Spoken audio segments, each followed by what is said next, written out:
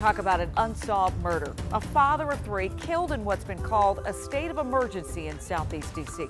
A vigil in his memory turned tense with the man's mother saying his killer could very well be among that crowd. And Mike Valerio saw it all unfold. It started with a ceremony centuries old. Music to remember ancestors and their stories from Africa.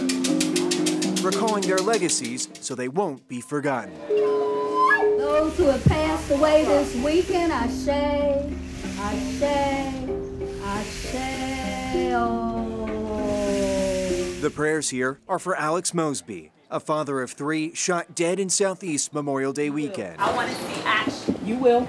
And I don't want talk.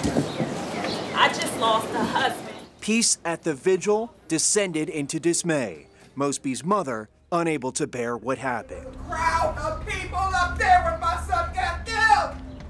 I want justice. The killer is still out there, and the victim's mother said the murderer could be among them. You hated my son. You killed my son. You did it on purpose. If you were trying to kill the other person, if you were trying to kill the other person, you wouldn't have. My son was standing there. There was no healing here tonight. Unbridled anger after 11 people were shot in one weekend. Mosby's mother told us all what needs to change. You can't be out all night at a cookout drinking and drugging. It's time to take a hold of the situation.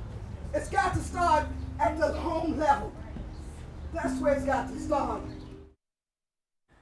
Unbelievably tense right there, Leslie, and worth noting there is a $25,000 reward for any arrest that can help in this case, and on our website is certainly a way to help, sending in any anonymous tips. You know, we just saw there is a mother reacting to losing the most important person in her world, and that's something we shouldn't forget. We see these, we hear these statistics.